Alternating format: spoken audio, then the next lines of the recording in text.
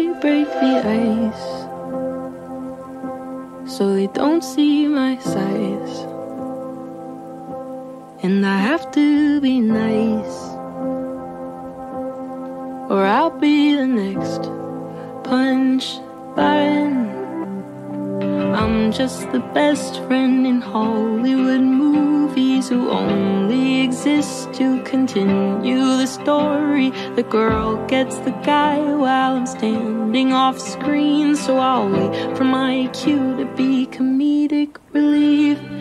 Can't be too loud, can't be too busy. If I don't answer now, are they still gonna need me? Can't be too proud, can't think I'm pretty. Do they keep me around so their flaws just seem silly? I say I'm okay,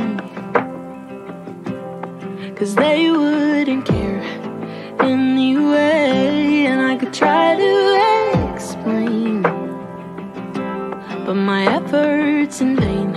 They can't relate to how I've drawn out in Sharpie where I take the scissors. If that's what it took for me to look in the mirror, I've done every diet to make me look thinner. So why do I still feel so goddamn inferior? Can't be too loud and can't be too busy. If I don't answer now, are they still gonna need me? Can't be too proud and can't think I'm pretty. Do they keep me around so their flaws just seem silly? Life of a fat, funny friend. Life of a fat, funny friend. It's